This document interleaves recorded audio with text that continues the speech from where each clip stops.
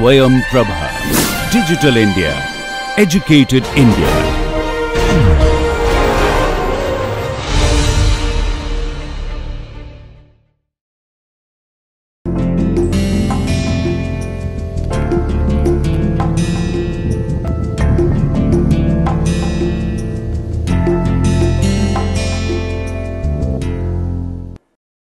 Welcome back to the lecture series in NPTEL on bioelectricity.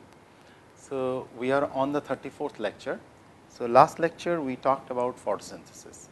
So, now we will be talking about, we finished the photosynthesis, now we will be talking about the inspiration we have drawn from photosynthesis, and we will be talking about this topic at two levels.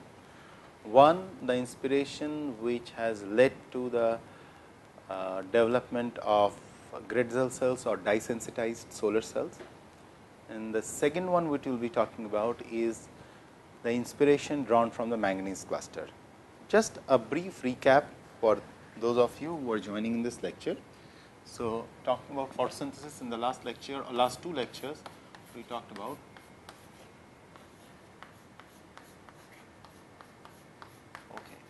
So, there are two major things what we observed. One thing we observed that chlorophyll dye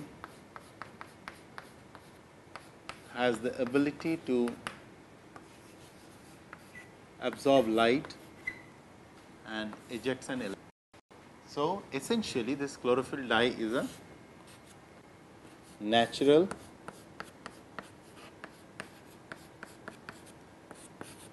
photovoltaic material.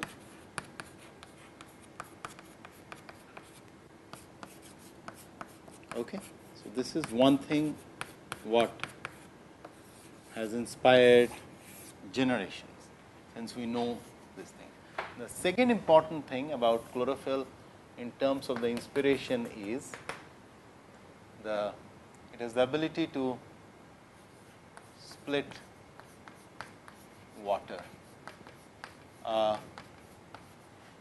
which is essentially, if you remember my last lecture, I told you the most currently in this current earth ecosystem, most abundant source of electrons. Okay. And this water splitting cluster, which we talked about, is present on just underneath PS2 or photosystem 2 or P680. So, we want to recollect it, is a manganese cluster plus a calcium surrounded by a series of proteins, which is called the oxygen evolving complex.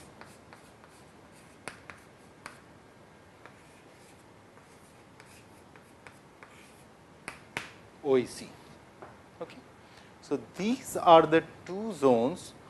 So, if you look at the slide, these are the two zones where we have drawn inspiration: synthetic chlorophyll as solar cells, it is this part, and the second one mimicking water splitting cluster for generation of hydrogen.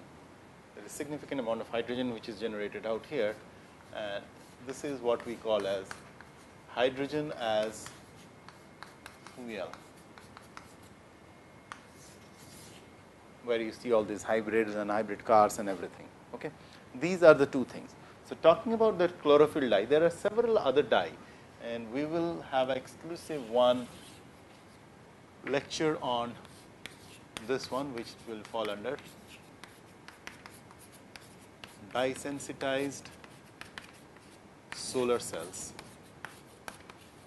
We will talk about this in detail, which is also commonly called as, after the name of its innovator, Gretzel, called Gretzel cells. So, we have a totally separate one lecture on Gradzel cell or dye sensitized solar cell, what are the different dyes, and in that you will come across several dyes, ruthenium dyes, and you will talk about natural flower dyes, likewise, so and so forth. Okay. Today we will be talking about hydrogen as a fuel by mimicking the manganese cluster, what are, or if not mimicking, by deriving inspiration from the manganese cluster, which is present in the photosystem 2 of the thylakoid membrane. Okay. So, let us move on what we meant by the artificial photosynthesis for solar water splitting. So, essentially hydrogen is generated from the solar driven water splitting, has the potential to be a clean, sustainable and abundant energy source. Inspired by natural photosynthesis, artificial solar splitting complex or devices are now being designed and tested. Recent development based on molecular and nanostructure designs have led to advancement in our understanding of light induced charge separation and subsequent catalytic water oxidation and reduction reaction. There is a very nice review which I have cited here in the Nature Photonics, came in the year 2012. Please go through this review, and most of the presentation which I will be doing today is from that specific paper, and there are several good references, and you will see the reference of Gradzel, wonderful paper. There is a paper by Gradzel published in Nature. The title of the paper is Photoelectrochemical Cell. Please go through this paper. But there is a cross reference of this paper in this particular paper, what I am referring now. Go through this paper. This will help you to appreciate this whole thing far better. Than there is a wonderful review, wonderfully good paper in that by Helmut Trebuch. You will again see the reference in this Nature Photonics paper. Go through the work of Helmut Trebuch. So, these all will help you to get a very global idea how the world is now thinking, where it is all moving. Okay. So, coming to the solar to chemical energy conversion. Solar to chemical energy conversion is the ultimate goal for the scientist in the field of energy generation. This process does not emit any greenhouse gases, and the chemical energy can be stored and used when required, which is in the form of hydrogen. Plants form the conversion through natural photosynthesis, which is abbreviated as NPS, in which oxygen and carbohydrates are produced from water and carbon dioxide using sunlight, that we have already discussed. Okay. The energy conversion efficiency of NPS can reach around 7% under optimum conditions, although an efficiency of less than 1% is usually expected for agricultural crop over their entire life cycle. So, in the previous lecture, while I was talking to you about the efficiency of natural photosystem. So, if you remember, I was telling you that you are compromising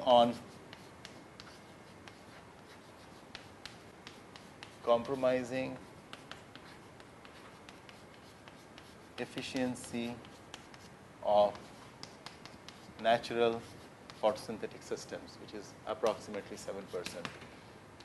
The reason possibly with what I cited is, in those thylakoid complexes, there are a lot of, when the chlorophylls are getting excited and they are getting oxidized and they are ejecting an electron, there are a lot of free radicals which are formed. Now, in order to prevent free radical damage, this process is slowed down, and that is what you see the 7% efficiency is in order to ensure that the free radicals which are formed there does not damage the system, so that we fail to recuperate the system and it ages very faster. So, possibly that could be one of the possible reasons. Okay. Now, moving on to the next slide, see the artificial photosynthesis, what we really meant by that. So, you have two words which are coming for you now. One is natural photosynthetic system and the other one is APS, which is A stands for artificial, N stands for the natural. Okay. So, coming back to the slide, a potentially more controlled technology for the solar to energy conversion, chemical energy conversion process is artificial photosynthesis, which aims to emulate natural photosynthesis using man-made materials. APS has been a fascinating scientist in field ranging from material science to physical to inorganic chemistry. However, it remains a significant challenge to construct an efficient APS device capable of producing molecular fuels such as hydrogen at a scale and cost that can compete with fossil fuels. Significant advances in efficiency are required before such devices will be able to compete with conventional energy sources. So, this is what is competing with the other fuels, like coal, petrol, diesel, and of course, you have the nuclear. So, this process has to be cheap, green, and fast scalable. Without this cannot really be achieved the way we are dreaming of a world of clean and green energy. And nature has already done it. Nature is already doing electron donation, and if you remember in the last thing I told you that if I have to put 3 words for the whole evolution to who is the electron donor, who is the electron acceptor, and third one, who is the abundant, very abundant source of electron. That is it. This is all about this, how you really can manipulate this to the next level. Coming back to the slide. So, what are the basis of the basic of the natural photosystems? So, photosynthetic reactions are determined primarily by 3 reactions if you look at it. There is a light harvesting process, if you remember it, there is a chlorophyll at P680, P700, which is essentially P photosystem 2 and photosystem 1 respectively, which is supported by a series of molecules which is funneling the light and ejecting the electron. Okay, this is the first foremost thing. So, you need a light harvesting because light energy is evident. So, if you come here, who is the donor of electron? So, we are talking about what is the energy which will help you to eject the electron. If we know the donor, then that donor needs an energy which could. So, this energy is provided by the sun, and this energy is funneled through the antennae pigment to the light harvesting process. Okay. Second thing, if you go through this slide, charge generation and separation process. So, what is the charge generation we talked about? We talked about whenever there is a chlorophyll molecule sitting here, it ejects an electron and it becomes oxidized. So, this is the whole charge generation process, and the combination electron hole pairing, okay, and the separation. So, you have to have a way by which you can separate these processes. Otherwise, what will happen? They will recombine back. So, the chlorophyll which is formed, the electron is close to it. So, this is the problem. So, this chlorophyll which is there, one second, which is devoid of an electron plus the electron which is rejected, it will recombine again then and there. Okay, there will be a recombination process, and it will bring it back to its ground state. It will reduce it. So, there has to be a way by which you can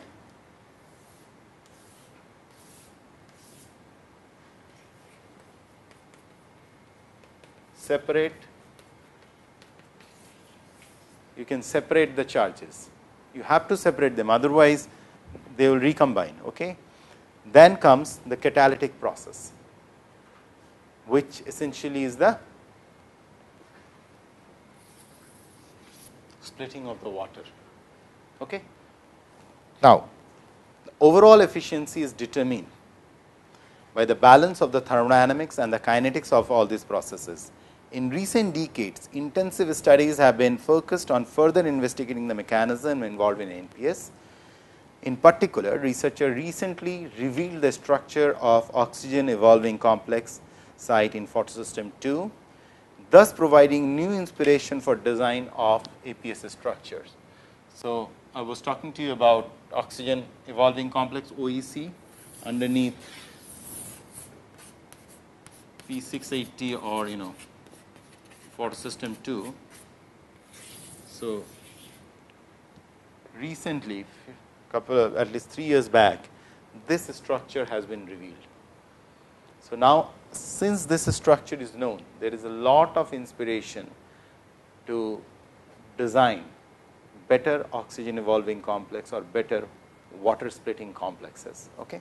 Now, moving on to the next slide, NPS to APS, what are the recent development? Overall, the past decade, fundamental progress has been made in developing novel material structures for water splitting reactions, particularly in those that target an efficient oxygen evolving catalyst for use in APS devices.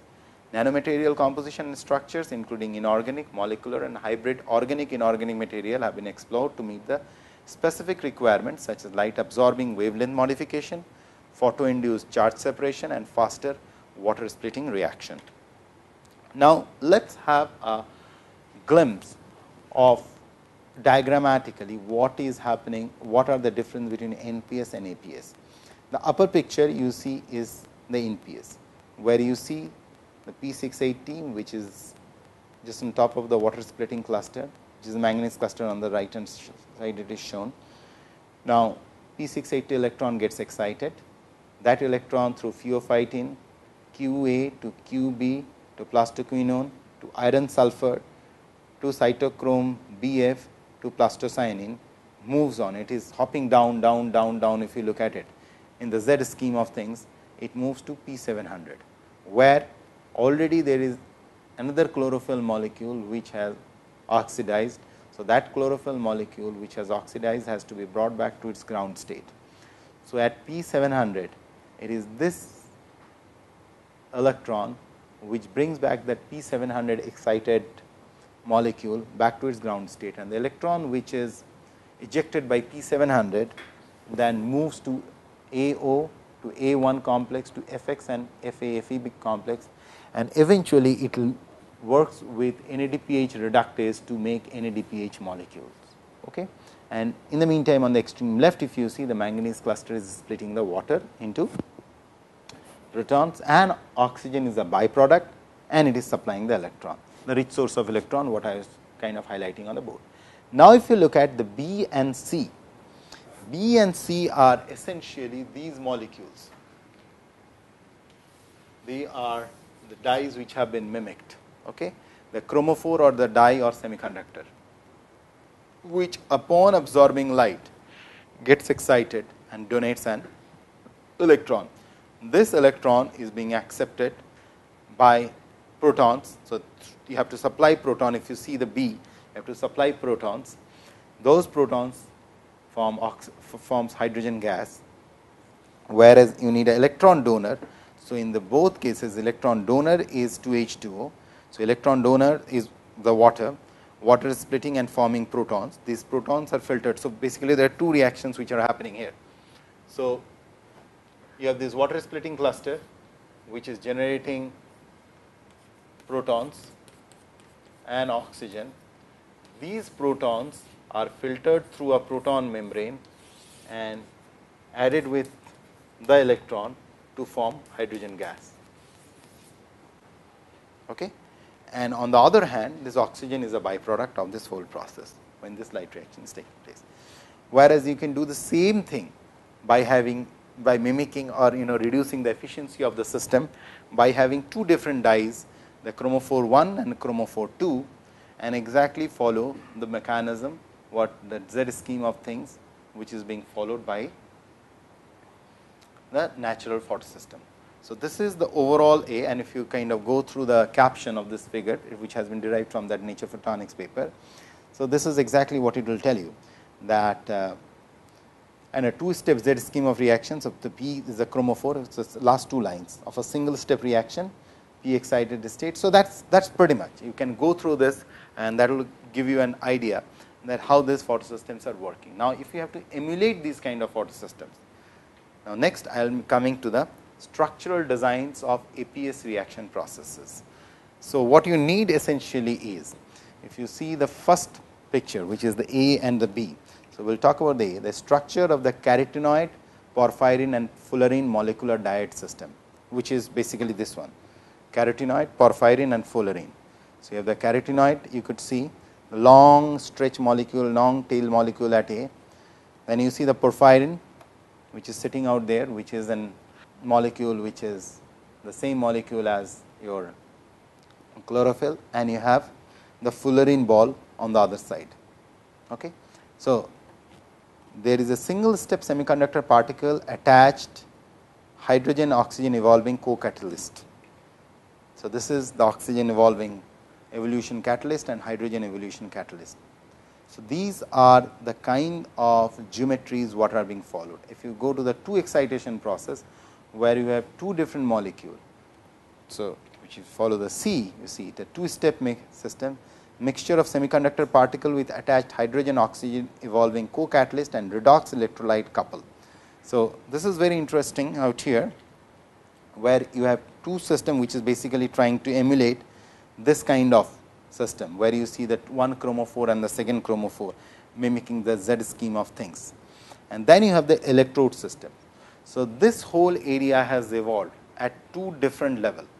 So, you need to develop high end electrodes for this, and you need to develop molecules which will split the water, as well as you need molecules which will by the action will absorb light and do this job. So, where this all started, you have to go back in time. So, this is the major breakthrough in 1972 by Honda and Fujishima, who actually during his, this was his PhD problem in Tokyo University while he was doing it. What he was doing, he was developing titanium dioxide for a totally different purpose, and what he found out is that pretty much laid the foundation stone of self-cleaning glasses. He was using, so now if you kind of go through the slide, who used a titanium dioxide film as a photoelectrode, but no co-catalyst on the titanium oxide surface. And this titanium oxide surface, the photogenerated electron was separated from the whole at titanium dioxide and electrolyte interface. So, this was the first evidence where titanium dioxide could split the water, the oxygen and hydrogen generated at a titanium dioxide electrode and a platinum counter electrode respectively in separate compartments inside the photoelectrochemical cell. So, this was the first, you can say that this was the first breakthrough which laid the foundation stone for photoelectrochemical cell. And what a photoelectrochemical cell is, I will give you the reference, but just for your understanding here, just for its simple understanding. So, it is basically the principle of operation of is based on the N-type semiconductors, and I will give you the exact reference. You please go through what is PECs. Basically, PECs are a hybrid device of semiconductor and electrolytes. Okay, these are not the pure dry kind of situation. So, there is an electrolyte and there is a semiconductor, and I will give you a very very nice reference which I have already highlighted here by Michael Gretzel on the photoelectrochemical cell. That is the title of the paper. Please go through that paper. I really wish you people to go through that. I will be supplying the paper anyway. Go through that paper, because that paper will give you an idea about how this whole concept of photoelectrochemical cell, because that will be needed in order to understand the Gretzel cells or the dye sensitized solar cells. Okay. So, one second before I coming back to where I was. So, yeah. So, there are 2 levels where these kind of things have to be developed. The other level is the, so let us divide the problem. So, you need to develop the, let us enumerate it. You need the water splitting chemicals which will split the water. You need an electrode system which will capture the electrons, okay, and then you have to put this whole thing in one assembly. So, the last two D, E, F, what you see is essentially your the electrode system what has been developed. Single excitation step of water splitting cell containing a semiconductor electrode with water oxidation co-catalyst and a counter electrode to reduce water. So, you have both the things. On one electrode you are oxidizing the water, there is another electrode where you are reducing the water. Then you have dye sensitized transparent metal oxide water splitting cell and the two step tandem water splitting cell. So, these are some of the examples of it. Now, coming back to what are the new concept of nanomaterial development. So, if we follow this part 1, which is zinc oxide nanowire array electrode on the fluorine doped tin oxide transparent conducting substrate. So, you need different kind of transparent conducting substrate, because this process has to be light dependent. Light is the source of energy in order to carry out this process. Okay. So, there are different kind of fluorine doped tin oxide which are being developed over a period of time, which acts as a transparent conducting substrate. So, there is a lot of work which is kind of currently going on zinc oxide surfaces and developing different kind of material which are transparent enough to allow this process to take place. Okay. Please go through the paper reference what I have given you, because that will give you a better idea about what all development has happened in this area. And this is what will give you an idea of the photo-induced charge separation and recombination of a semiconductor photoanode. This is basically the basic very fundamental principle of the photoelectrochemical cell, where you have an interface of a semiconductor and a electrolyte, and where the water splitting is taking place. So, this is basically what is happening in a photoelectrochemical water splitting cell employing a photoactive anodic electrode that induces a space charge region at the semiconductor solution interface. The photogenerated electron is separated from the interface and then consumed to generate hydrogen at the counter electrode. A hole is generated at the interface and consumed for water oxidation reaction. So, this is pretty much what is happening. So, you are splitting the water, you are getting the protons through a membrane on one side, where you are again reducing it by adding electron to make hydrogen. Okay. So, this is the overall kind of scheme of things. And if someday, if this whole thing really works out, that we are able to mimic the manganese cluster in near future or in far future, these are some of the. So, if you look at this, so this is kind of a dream where we will have hydrogen power plants which will be present, which will be generating hydrogen, and hydrogen will be supplied as the major energy source for pretty much everything what you see all over the, apart from the other sources which are like photovoltaic power, underground and the wind power, and likewise and so on and so forth.